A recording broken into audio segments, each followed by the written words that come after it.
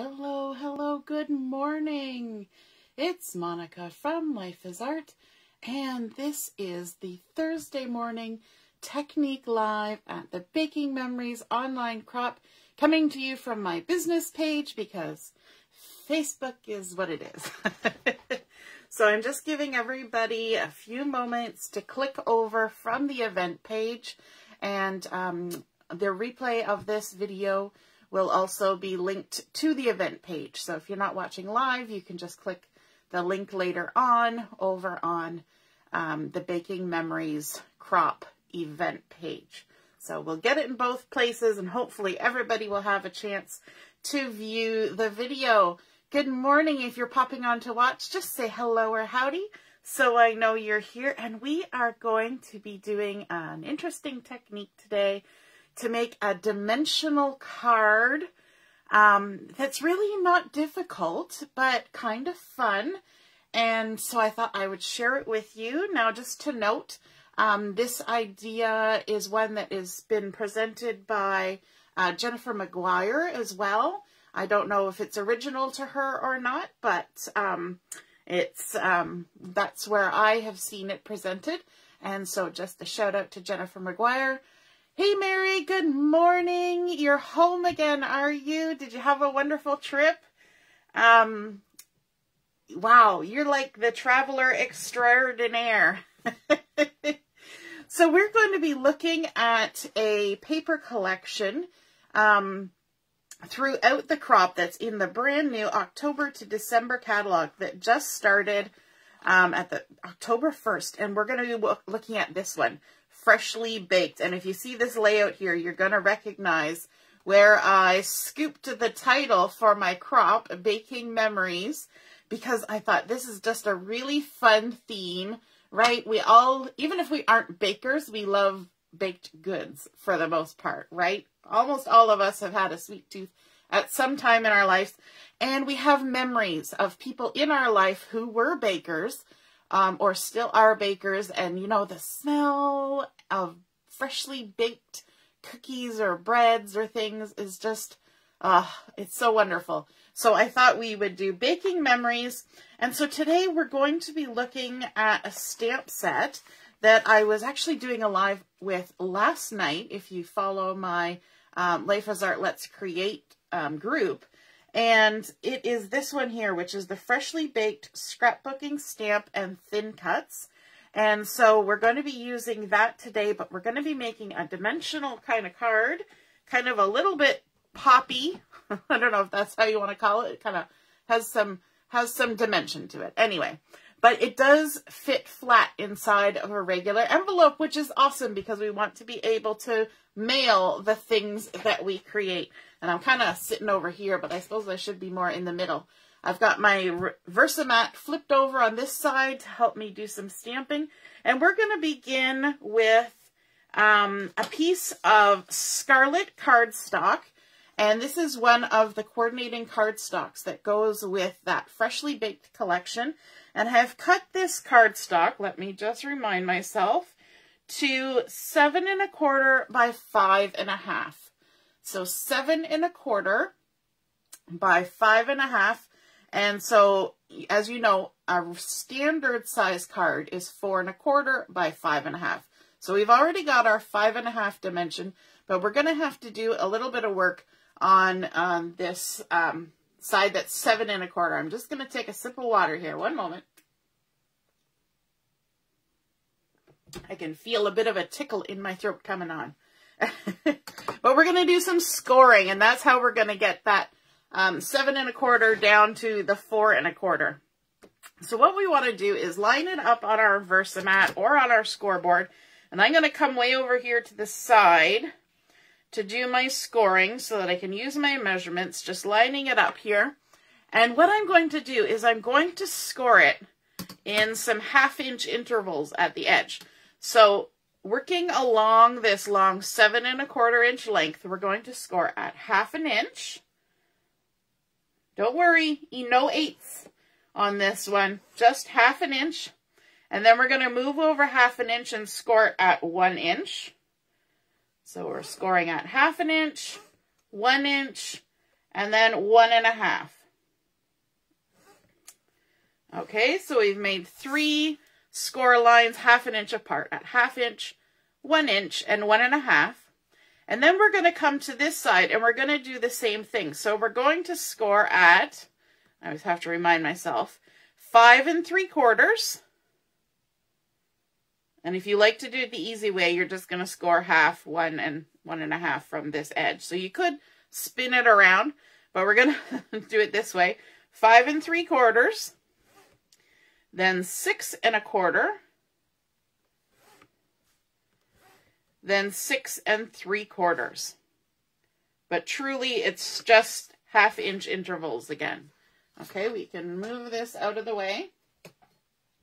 So there we have our piece of Scarlet cardstock, and we've scored it at 1/2 inch, 1 inch, 1.5, and then again from this side, 1/2 inch, 1 inch, 1.5. And now our center piece is going to be 4 1/4 by 5.5.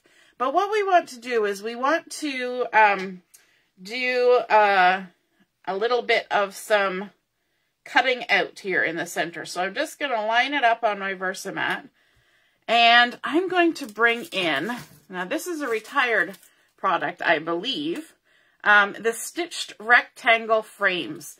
And I'm going to be using the middle size frame from those stitched rectangle frames, and I'm going to be putting it right here in the center, holding it down with some washi tape, because we want to create a little window on the front of our card.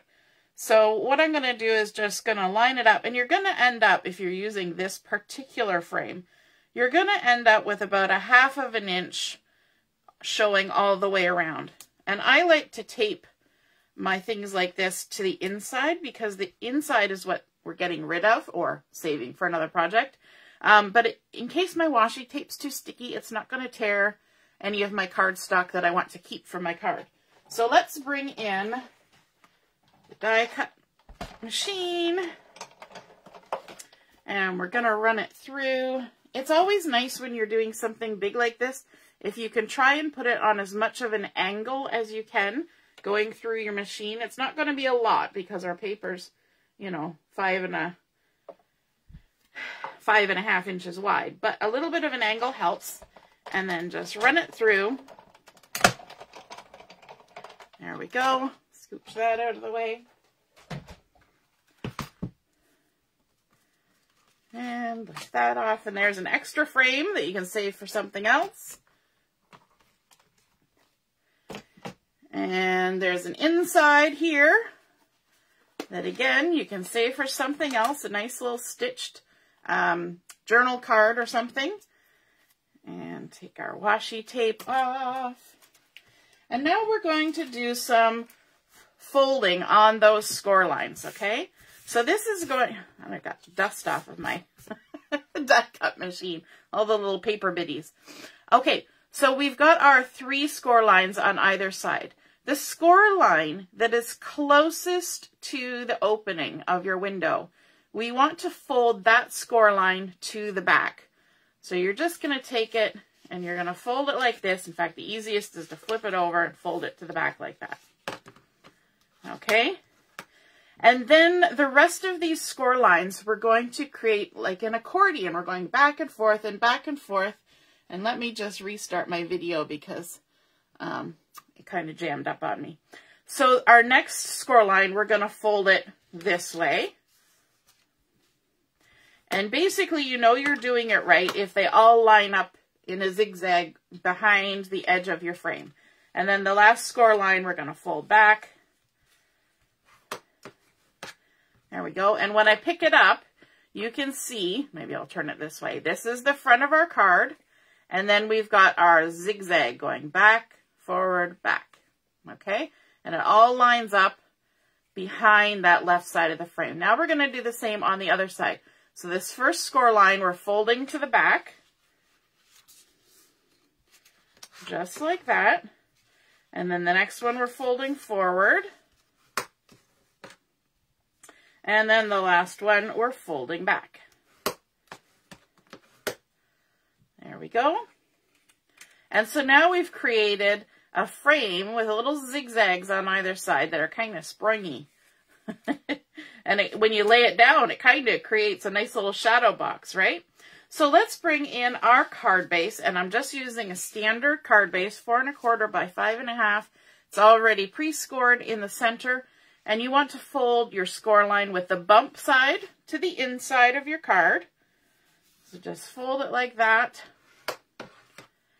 And I'm going to make sure, I always check that my fold is on the left because I'm creating a vertical card, because quite often I get halfway through my card and realize I've made a left-handed card. Then I want to bring in a piece of pattern paper from the paper collection from Freshly Baked.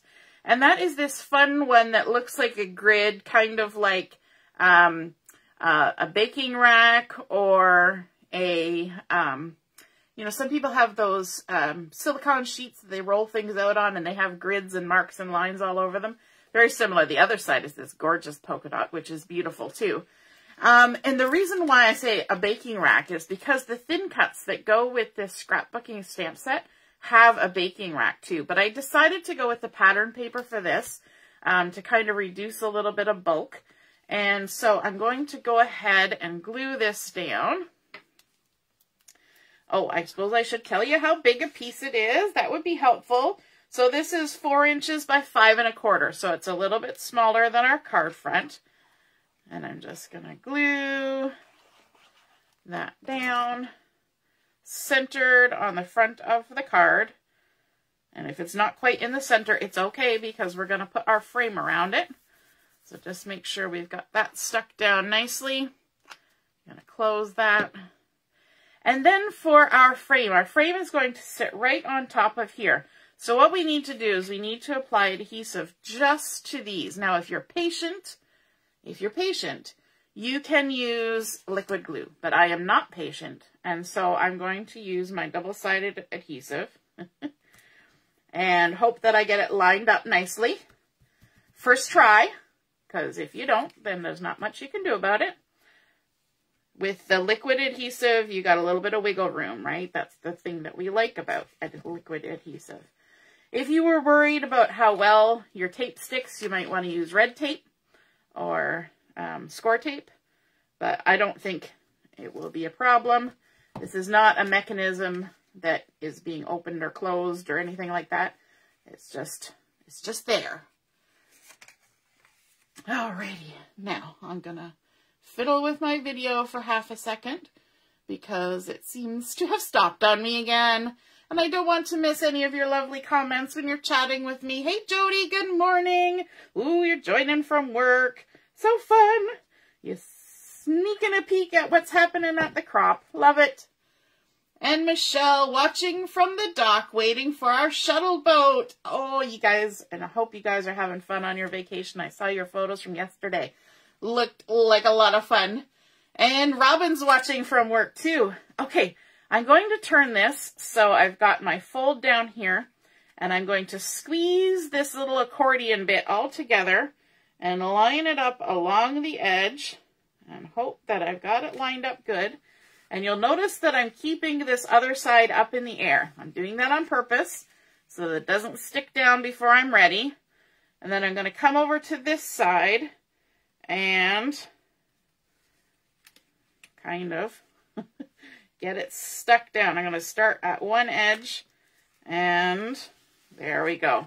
You kind of just got to hold your breath the right way.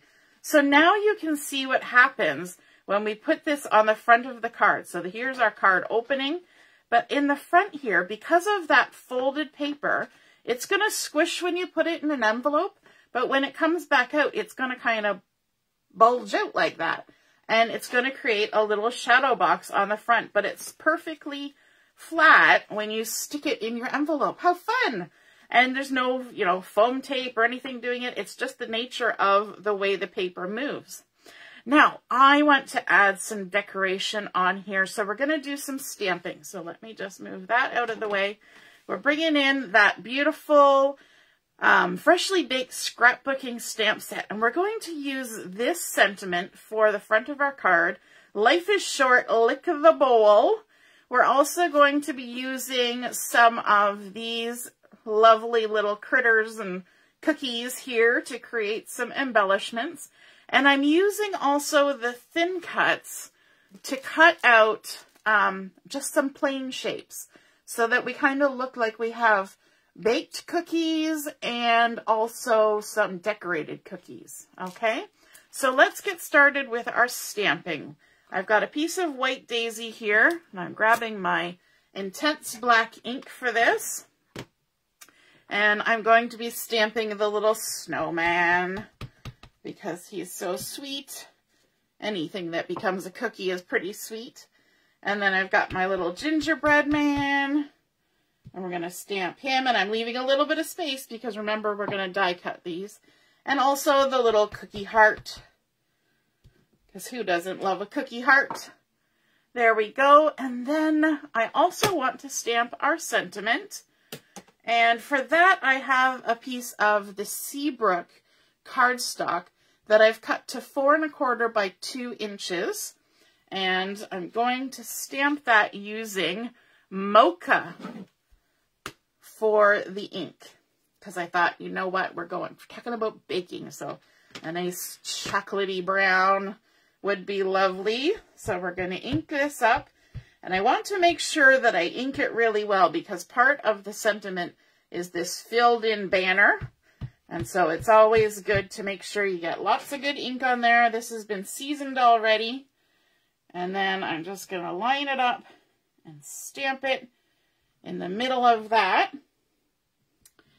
And one thing that I like about this particular stamp and using it on this particular card is that we are going to take advantage of the shape of the banner here to create a little bit of a cutout and a little bit of shape to the front of our card, which is kind of already done for us because it's just right there in the stamp itself. But we need to do some coloring on here because these are going to be our finished product cookies. So what I want to do is I want to bring in some of my tri-blend markers. I got little pieces of things everywhere. And the first thing I'm going to do is my little snowman here.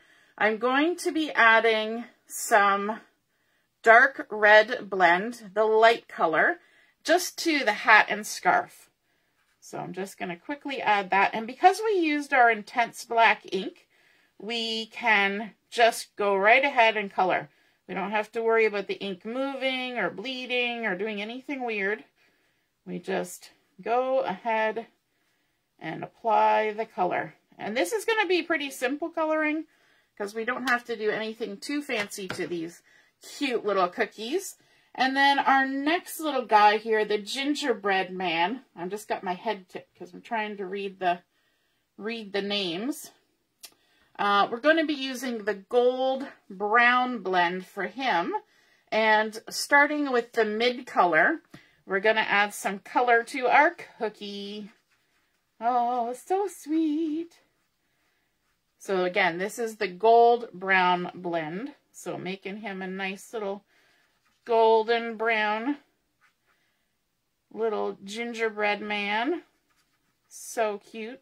Or he could be a sugar cookie. But we're kind of going to color him like a gingerbread man. And I'm avoiding the ends of his little feet and hands here because it looks like they've applied some white icing. So if I just leave it white, it's all good. There we go. And then I'm actually going to take the dark tone of the gold brown blend and I'm going to just do an outline around this little guy, like so. We're keeping our shading and everything really simple. We're just going to do a little outline. It kind of makes him look three-dimensional a bit. There we go. And then our little cookie here, I've got my pale pink blend, and I'm going to take the mid color of the pale pink blend and just color in the center of my cookie. One of the colors that is in this Freshly Baked collection is flamingo. So pinks go really well with this. And then I'm going to take the dark of the pale pink blend and color the outside all the way around. And see all these lovely dots and things that are on these? You could totally take your liquid pearls or your stickles and add some fun colors on here to look like little candy embellishments. That would be super cute. And then I'm going to take the coral blend, and I'm trying to remember, I think I used the dark. Did I use the dark? Sure, I used the dark from the coral blend, and I'm just going to go around and do my outline with this because it's a little darker than the darkest pink. All the way around. Lovely. And then for the parts that are white, I'm going to take my ice gray blend, the lightest one, and I'm just going to add some shadow. In fact, I'm going to do it on the red here too. Just add some shadow all the way around our little gingerbread man. Isn't he so cute? All the way. So easy, and I'll do it here on this little guy too. I don't have to go around on the brown parts because that's already been done, and that's already been done, so we're good with that. And so we're going to scooch those out of the way, but I'm also going to bring in some pieces that I die cut. Oh no, I'm not quite done. One moment. I forgot something. I'm going to use my gold yellow blend. And I'm just reminding myself which one I was using. Yes, I think that. So my gold yellow blend, the mid-tone, and I'm going to go around my cookies and just create, actually I think I was going to use the light one, but we'll go with this now because we've started. I'm just going to create a halo around my stamped colored image with this gold yellow blend, because when you do the, the royal icing on things, you usually don't go completely to the edge of the cookie. And so when we're die cutting out these cookies, I thought, wouldn't it be nice to have the color of the cookie showing around the icing, right? We're going to pretend that this has all been decorated with icing. So let's just go ahead and go all the way around. It doesn't have to be fancy. In fact, I'm probably going out wider than I need to, but it's easier to go a little wider than have gaps.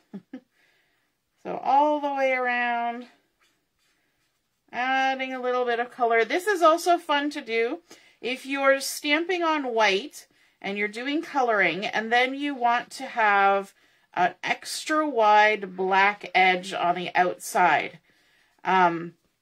Is to go ahead and color around it with your black marker, your true black, and then die cut it out, and that extra edge will be the darker color, while the inside is colored perfectly in the colors that you want it to be. So it's kind of a little bit of a trick to the eye to do that. Okay, so then we're going to bring in our die cuts for these. Let me grab some washi tape to hold them down. Some people like to stamp their image first and then thin cut, and some people like to thin cut first and then stamp, and I kind of like doing it this way myself. It's just personal preference. I have an easier time lining up a thin cut around my already stamped image than I do trying to get my image centered on something that's already been die cut. So I'm just going ahead and taping those thin cuts down around my images. So cute. Oh my goodness. People were commenting yesterday that this this stamp set is just so cute, and it's true. I love when we have stamp sets like this, where it's just really fun. And so I'm just going to run that through.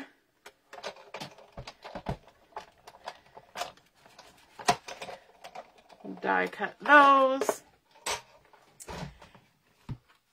And then I've also gone ahead of time and cut out some some images that are just on cardstock, just like that.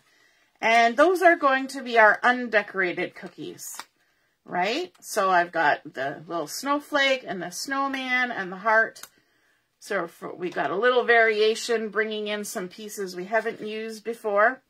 And so we've got those pieces ready. And now for the little extra detail that we're going to do on this stamped image. What I'm going to do is I want to get the shape of this banner exaggerated, but keep this bottom part rectangular.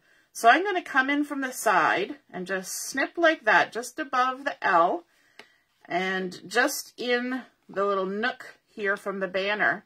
And then I'm going to fussy cut the shape around the banner, leaving that halo edge all the way around. And this is nice because it's got the line for you to follow. Easy peasy. There's no thin cuts for these, so you got to do it yourself. And then when I get to this side, I kind of eyeball, okay, so a little bit above the L on this side, and snip straight in from the edge, and then I can just keep fussy cutting around until I join that, just like that.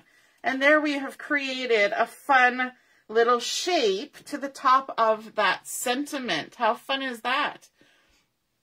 All right. Good morning, Jennifer. Nice to see you're watching. Hey, Melissa. You ordered the digital set. Yes, it's so fun. It's got all these fun little graphics. So if you're somebody who likes to do work with the SVG files on your die cutting machine, then that is perfect. Now this piece is going to go down here at the bottom. So we're not going to add adhesive everywhere. We're just going to go across the bottom like this. You could use liquid too if you want. And then we're just going to do a little bit up the side here and up the side here. And that is all we need. And just peel off the backing. Once you've got everything ready, it really comes together. It's not a hard card to put together. And I kind of like that, especially if you're thinking about maybe if you're the kind of person that sends out a lot of greeting cards during the season, you need to have cards that come together pretty quick if you have to make a lot. So there we go. And now we've got that nice pop-up, and you can see there's lots of dimension there. But again, it just squishes right flat to go in your envelope. And now what we want to do is we want to add our little, oh, one more thing. I almost forgot. I'm going to add a little bit of shadow on my little cookies here. So I'm going to go with the light ice gray blend and just do like we did on the iced ones. We're just going to create a little dimension around the edges, make it a little more 3D by adding a line of that ice gray all the way around. And you know what? With shadows, sometimes there's the whole think about where your light source is and put the shadow on the one side and yada yada. But you know what? You can just do it as simply as going all the way around. Because sometimes that's the easiest thing to do. Just make it look like the edges all curve down a little bit by adding that. Plus it helps it stand out a little bit. We're going to attach these to that pattern paper in the background. And these are kind of a light color, because they're kind of like, you know, a baked sugar cookie or a very buttery cookie from the looks of them. This is the, is it shortbread or is it honey butter that's in this collection? I have to check that now because I've forgotten and my brain doesn't always come up with the correct colors. Let me see. Yes, it's the honey butter from the coordinating cardstock, which, you know, just sounds perfect for, you know, cutting out cookies. Honey butter. It's just ideal, right? So let's add our little star. It's going to be cooling on our rack. And I'm just going to add a little bit of glue to the very center of my cookie so that if the edges lift up a little bit, it creates a little shadow. And that's perfectly fine because these are supposed to look like dimensional cookies, right? So there's our little heart. And our little snowman hanging out on the cookie rack. How cute is that? Okay, and then our iced cookies, we need to have them join in the fun. So let's see, actually those might be better off adding them with glue as well. So let's see, we'll add a little guy down here hanging out. Actually, I'll add the glue right there. Now I'm going to have to try and keep him inside the confines of the card.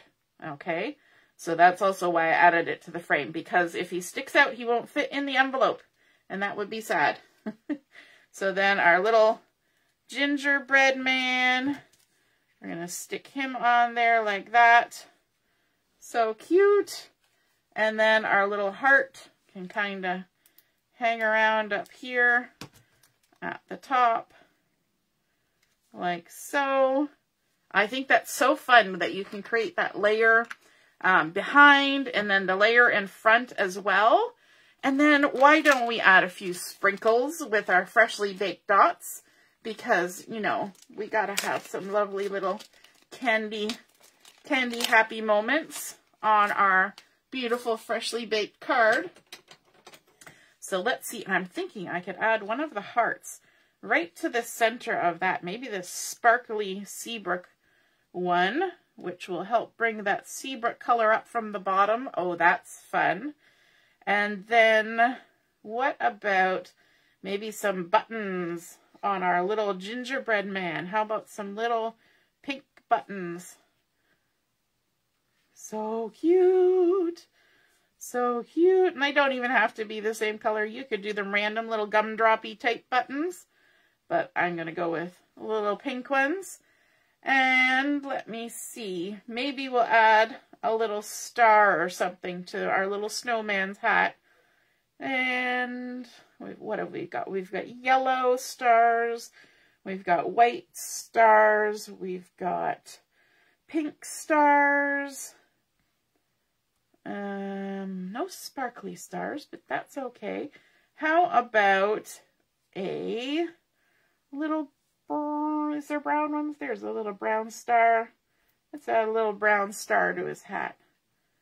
Just like that. A little star. So cute. Alrighty. Let's take a look at what we have done. Oh, one other thing, and this is something I did last night, and I think it just turned out beautifully, is I took my gel pen, and in these inside letters here, I just took my white gel pen and I colored in those letters just to give it a little bit different color from the rest of the cardstock and to kind of make it stand out a little bit more, just to change it to white. And I think that was really effective and it looked really pretty.